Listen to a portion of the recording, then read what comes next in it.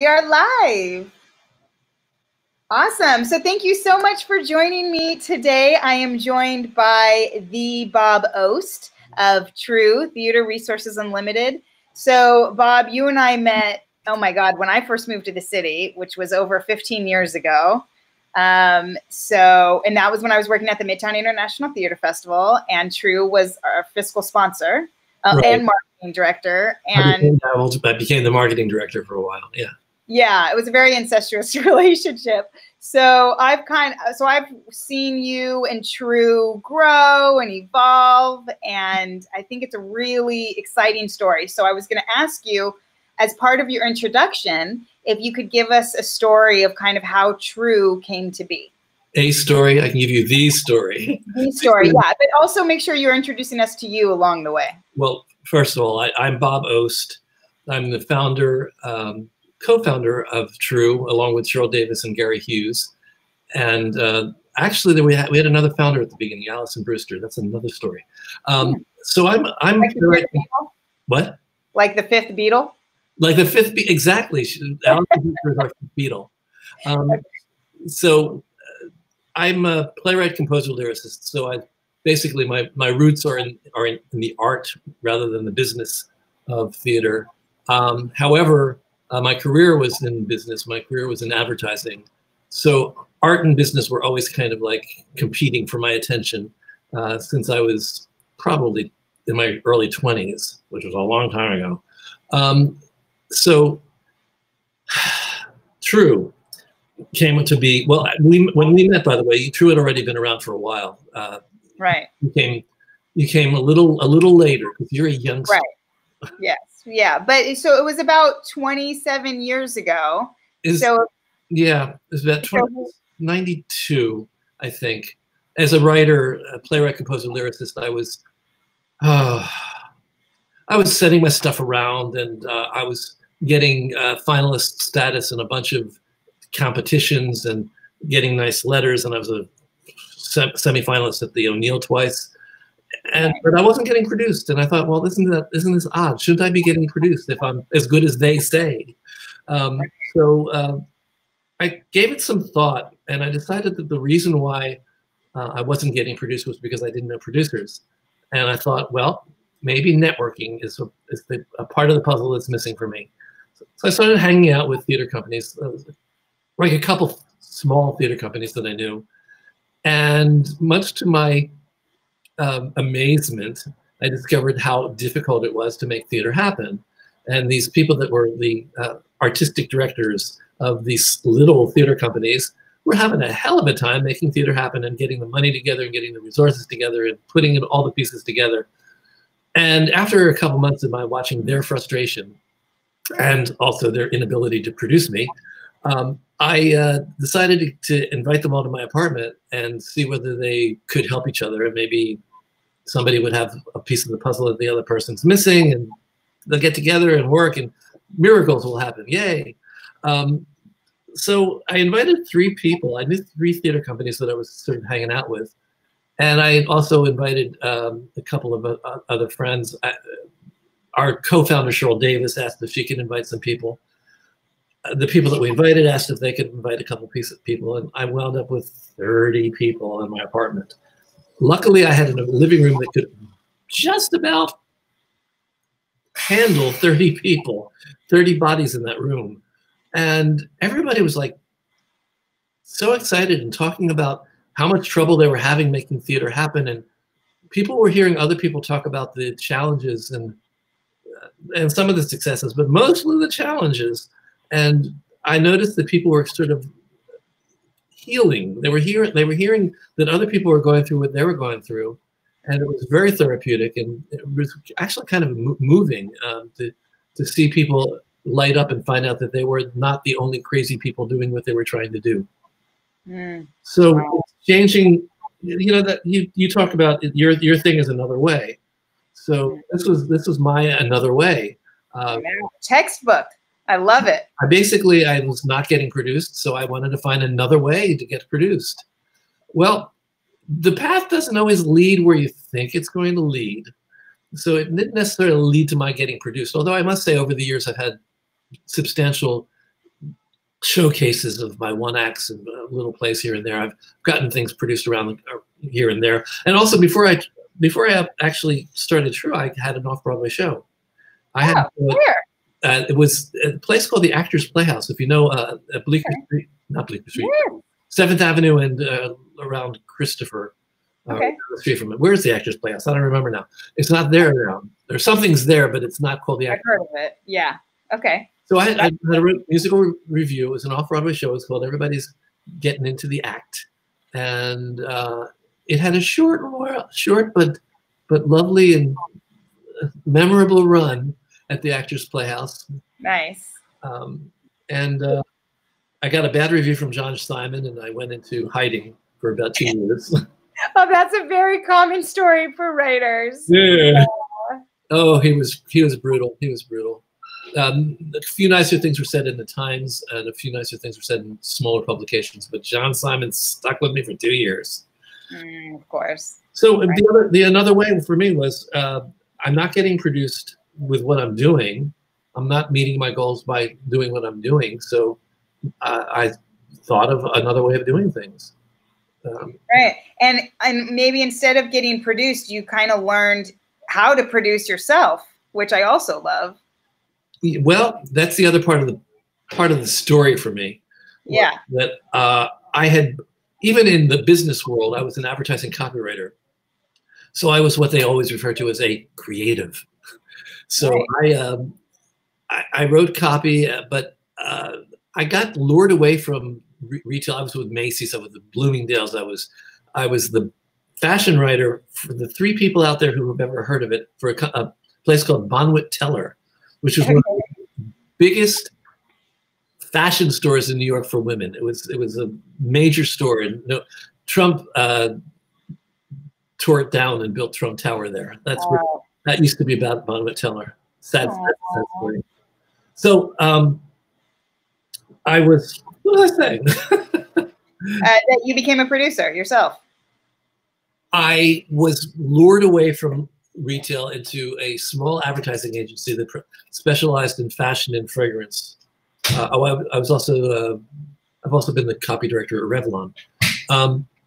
So I was lured away, and for a year, I was very happy as the creative director at this small company. And then one of the 2 partners decided he didn't want to do it anymore, and he pulled out. And the other partner ran to me in a panic and said, "Can you help me run this company?" I'm thinking, run the company? I'm a writer. And then I thought, well, somebody's got to do it. So I took it on, and I learned how to run a business.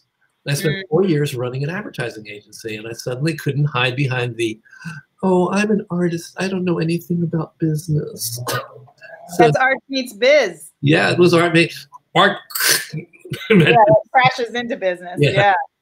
So I took that with me into my theater career and decided that, well, geez, if I can run a business, maybe I can produce an evening of my work. Why not? Yeah. So I raised some money, which was like, oh my God, I raised money. And I put the pieces together. I hired a cast and a director and music director. And we did a show of mine that I produced called Love and Laughter. It was a cabaret review. Nobody's ever heard of it, but me and my family. From there, I realized that, and I made enough money to pay back most of the money that the people had given me, even though they weren't expecting to get it back. But nice. I wanted to give it back. If I made a little money, I wanted them to have it. So I was sort of putting all of these pieces together when I started pulling people together in my living room for TRU, and I decided that it was important and worthwhile for artists to learn how to be businessmen. It's as important as it is for the producers to understand art. Artists need to understand business. So that's why I do TRU. That's what I do. And now 27, 28 years, whatever it is. I know, it's incredible. And so let me ask you this is the big question. And when you were putting together your shows, and TRU as well, so I guess this is two questions in one, what were your end goals? Like, for instance, were you thinking, oh, I want to be on Broadway. Oh, my show is going to go to Broadway. Or what were you, direction did you think you were going in? Or did you even have a direction? I have to say that going through the experiences as a writer in New York, as a playwright in New York, I always secretly clung to the idea of winning a Tony Award, and I had my speech already. No. I also realized that there are other goals. And the goal that I committed to when I was, even before I started TRU, was I wanted to find the audience that would appreciate what I do. So for me, it was about sharing. I wanted to share my art. I wanted to share my heart. And I'm a pretty honest writer. I'm a little brutally honest at times. And I'm very, I write things that surprise me sometimes. I try to be true. That's true. Yeah. Yeah. Or again, true. Yeah. So this is hard. It was disappointing to let go of the dreams. I don't think I ever let go of the dreams, but I recognize the dreams as being dreams rather than goals that I knew how to pursue. I don't know how you pursue a career as a writer to get to Broadway other than being as good as you can be and being as honest as you can be, but also meeting the right people helps. Marketing yourself that's the other thing. I'm good at marketing other people. I'm not as good at marketing myself. Right. So here I am at age, and I still haven't had a Broadway show. I still haven't won a Tony. Well, I think what happens is goals evolve, and I think that the key that when I'm working with artists in development, I always say you have to be open to change and evolution. And as long as you're being authentic to why you are creating your art, then you will naturally evolve with it. And I think that's actually what you have done beautifully, is that you've always worked from your heart. Even the work you put into TRU is very much from your heart. You still let, I think this is your signature, you still let everyone introduce themselves. Even at the very first TRU meeting that I went to post-pandemic, there was like 50, 60 people in that room, and they all got their elevator pitch, introduction, as I call it, the elevator pitch. But that's so you, and it's what's important to you. And I think that authenticity is how your goals have kind of evolved, has led your way, and it's why you're successful and why TRU 20-some years later is still thriving. So, I mean, congratulations to you on that, really. Well, for me, I think the word is community. From the first time that I brought people together in a room in my apartment, community became a goal for me. It became a purpose for me. So I'm always trying to create community. And now, with all of us in isolation, it couldn't be more important than ever. People sitting at home by themselves. I don't jump into technology really fast. I sort of ease my way into it. But I got to say that, what? But you've done it. You're hesitant, but you've definitely done it. Well, when the lockdown started on, I guess it was May 16th. No, not May 16th. You mean March? March 16th. I'm sorry. Yeah. March, May. Oh. It's all blurring together now. I know. Who knows what day it is now? I know. So when that happened, I was thrown into a panic, and I'll acknowledge it was a form of despair about what we were going to do. I had to shut down all of my live programming for TRU. Right. And after about 2 weeks of searching my soul, I committed to doing the panels that I had planned virtually, which is not that big a jump. I mean, it's very easy to do a panel. Doing a performance, doing a play is a little harder, but we're learning how to do that. Doing a panel, it's one person speaking at a time. Yeah. So Zoom or Be Live or whatever, whoever we're promoting at the moment. Yeah. offers opportunities for us to do programming and that's meaningful, and sharing knowledge and sharing our experiences with each other via the internet. So after about 2 weeks of soul searching, I decided to jump in, and community is exactly what I thought was needed right now. So I created the TRU Community Gathering, which is every Friday at 4:30 on Zoom. And if people want to join it every week, we're talking about making art in the time of COVID. It covers a lot of different aspects of it. We've done marketing, we've done being a director. We haven't really specifically had a panel about how an actor adapts to performing in isolation, but I think that would be an interesting topic as well. Yeah. And you're going to be with me on Friday talking about the various platforms, which ones offer what, how much they cost, and what's better for what. And we're all figuring this out. We're all in this together. #. Right. Absolutely. Yeah. And it is I know there's been the big topic. Part of the reason why I'm doing this presentation, which was a lot of research, by the way, of all these different platforms, and I'm also trying to just catch up with, the technology that's available for online streaming events. But I know that that's been a really big topic in the community, as far as how can we move our theater online and make it virtual and stream it, and all these different suggestions. What would you, as someone who's really in touch with the theater community specifically, what would you say is on everybody's minds right now? Like, what is the big buzz about the specifically related to how to adjust to the pandemic? What is it that people are talking about and concerned about? Oh, there's obviously a lot of topics that are being talked about. First and foremost is, when are we going to be able to have live performance again? And right. I think we've all agreed that it wasn't going to happen as fast as some of the politicians have said it would. I don't think it's going to happen September 1st either.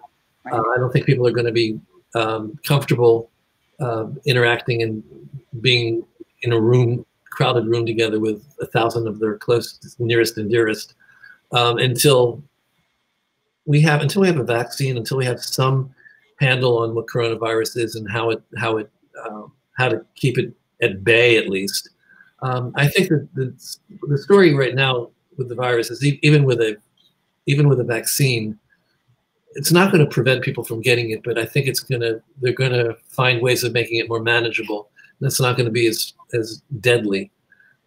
Once we have a confidence level that it's not going to be as deadly, I think people will start coming back into the theater. I know that theater is talking about socially distancing within the theater, or at least having people be required to wear masks in the theater.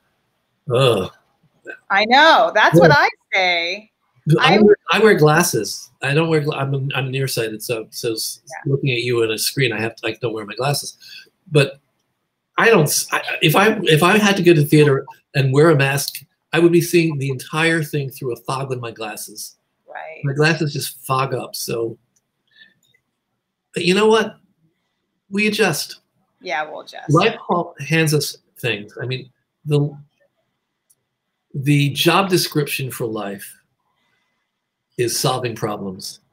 Nice. Solving problems. That's what it's all about. That's what we're here to do. We're also here to learn about love. That's another thing. That's another discipline. But 100%, I agree. We'll find another way of having theater, and eventually we'll get back to what theater used to be. We're eventually going to get back to the old normal, but it's a big mistake for people to rush into this and try to pretend it's all going to go away and that we can go back to something closer to normal now, as much as we really, really want it. Agreed. Just think about, what do we really, really want more? Like maybe staying healthy and staying alive. Right. You got to really check out your priorities. Check your heart, check your priorities. Yeah, absolutely. And people are doing Zoom readings. So some theater people, have kind of started doing online a little bit. So what a lot of the buzz is about is virtual presentations. We're learning little by little what works better. We're learning to use virtual backgrounds so that all of the actors look like they're in the same place. People are beginning to understand that they can actually use props a little bit. Maybe you want to dress a little bit more appropriately for your character, just to give the viewer something that makes the experience closer to a live presentation. And acting is different. People have to really embrace the fact that the acting for theater and the acting for virtual presentation are different. This is a close-up medium. Right.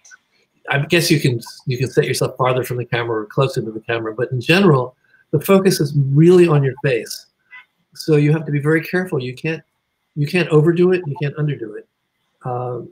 Right. And also, so much of any performing is the energy that you feel between the interactions on stage, and even with the audience, feeling the energy of the audience. And now that that's not there, it would be an interesting panel to talk about that, actually, because I do think that's totally different now. How do we recreate the energy and feeling of a live performance in a virtual presentation?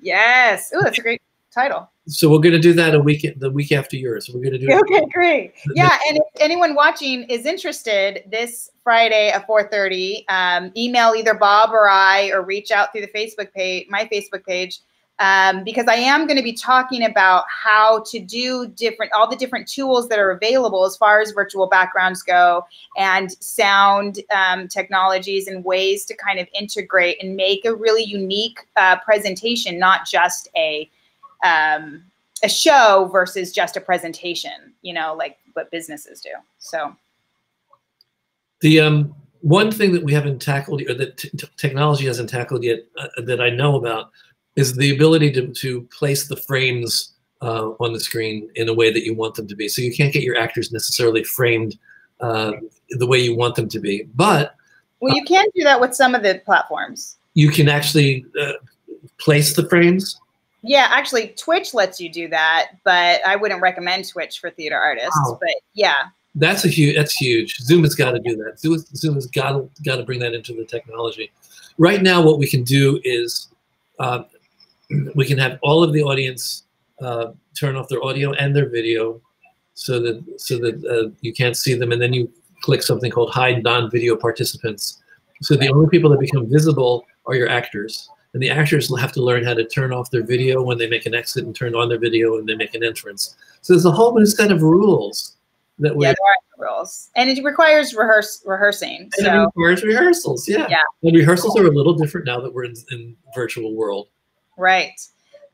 So just to change the topic slightly, I'm curious to ask you, because I feel like this is what everyone really wants to know, is how has theater really changed throughout the time that you've been doing TRU, or how long you've been in New York, which is even longer than the 90s, I think. And not just, like, we all know what's happening with how it's changed since the pandemic. We were just talking about that. But I mean theater really as an art form, which I think has really evolved since the 90s. So do you want to speak to those changes that you've seen? Well, a lot of things have happened. Theater's become more and more expensive to produce, and so what we've seen is the decline in off-Broadway. Off-Broadway used to be the incubation for new work. Yeah. New work. Off-Broadway is becoming less and less viable unless you're a not-for-profit. If you want to produce your work in association with a not-for-profit, you can do that. You can partner with them. But off-Broadway I think that's the biggest change. And also the development of off-Broadway, what we call off-Broadway, but I think we've been trying for years to rebrand as indie theater. Yeah, I think it's starting to stick. I think indie theater is important. Agreed. A lot of the incubation of new work is happening in regionals now. It's taken a lot away from the off-Broadway, but off-Broadway, I want to find another way for off-Broadway. Well, I think, to be honest, I think that's what indie theater has now become. It's become the developmental arena for theater in some ways. I mean, there is no direct translation of what off-Broadway used to be, But I think that, at least in New York, that's what people are using it for, because it's cheaper than off-Broadway. Yeah. This heads into the area of what is commercial theater, and what is indie theater, because indie theater embraces a lot of the non-traditional works, things that you would not expect to pop up on Broadway, things that you would not expect to have a commercial production. Commercial production, to me, if I may define it, is the ability to sell thousands of tickets 8 days a week for enough time to actually make money off of what you're doing. So it's really audience. It's about the big audience. Not everything is meant for a large audience. Not everything is meant for the commercial audience. There's a lot of flexibility. There's a lot of different levels of art within our art, and people. What I always say is, I may not like what you produce, but I'll fight to your death your right to produce it. Nice. So there's lots of other ways of creating theater. Hamilton at one point we would have never considered possible as being a commercial work. So our idea of what commercial is has sort of shifted as well. Fun Home, there's a show that I never thought would have worked commercially, and yet it's surviving. It's thriving, actually. It's not a big hit like Hamilton, but it's doing well on tour, and it's a gorgeous show. So that goes back to the Tony Award versus the practical goal. The practical goal is finding the audience that appreciates what you do. Yes, whatever. And also, I would say, just to take it a step further, not defining that audience in terms of size. No, just defining it as in who likes it. And if it ends up being, I think that's like how Hamilton was able to kind of rise, because, you know, they knew their audience, or not Hamilton, actually In the Heights would probably be a better example. They knew their audience, and it just so happened to grow to Broadway. Nobody thought that audience would support Broadway, you know, but it did. So I think that's also important. Well, I think that if we write something, audiences come to see it and are moved, or inspired, or changed, even if it's only 10 people or 30 people or 100 people. I think there's something valid that's valuable in that. It's a purpose worth pursuing. That's to all writers out there, and to myself, because after we get off this call today, I'm going to go back to a play that I've been working on. I'm 50, so I've actually made real headway on it. So it's going to be a full-length play. And again, I don't know whether it's going to be a Broadway play or an off-Broadway play. I don't know where it's going to be. I just hope that it will be performed somewhere, and that people will enjoy it, and people will be moved and possibly changed or inspired. So fantastic. Those are other goals other than winning a Tony Award. Yeah, I love it. And actually, we're just about out of time, and that was my last question anyways. Do you want to tell us a little bit more about your artistic projects that you're working on? I'm a playwright, composer, lyricist, and over the years, my output has not been as much as it could have been, because I've spent so much time running TRU and so much time in advertising. So I've really had split focus. But I've written several full-length plays. A lot of them have won awards. I wrote a full-length musical that won a couple awards, and the off-Broadway play, off-Broadway show, which was a musical review. So I write a lot of different things. I write plays, I write musicals, I write musical reviews. I don't know. I don't know. I think that the thing that ties all my stuff together, a couple things, is I love the craft of writing. And I think that my work is well crafted. I think that it's honest, and I think that it deals with themes that matter to me and hopefully will matter to other people. And the play that I'm working on right now is a coming-of-age story, a gay coming-of-age story that takes place in the 70s, late 70s. And I write about where I've been. I mean, I have a musical of mine called Angel in My Heart, which was done in 2014, and that was really taken right from my life. So it's as honest as it could be. I saw it. Big fan. I thought it was very well done. Thank you. Yeah. I did book music and lyrics for that. I do not advise people to do book music and lyrics ever. But it's a lot of work.